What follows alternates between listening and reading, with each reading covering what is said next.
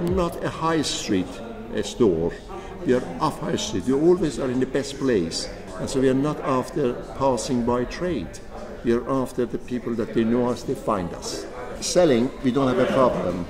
So although that we got a business, the people want to buy.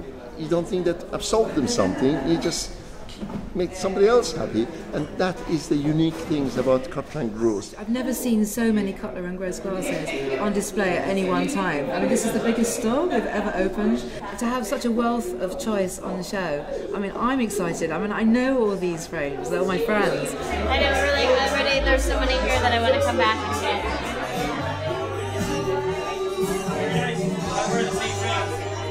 In all honesty, did not know the brand before, but adore it. Just really, I like the materials, the feel of them, the aesthetic. They're very, very cool.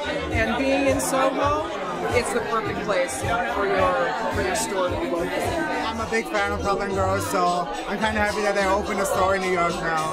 So good for them. I like the brand a lot. And what I love about actually the Cutler & Gross collection, there's so many styles that are strong, beautiful, and they make me feel like there's so many colors. Well, it's very individual and unique, and in my opinion, exactly what a global village needs. I've tried these on,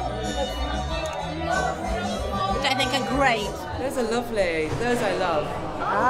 Those are beautiful.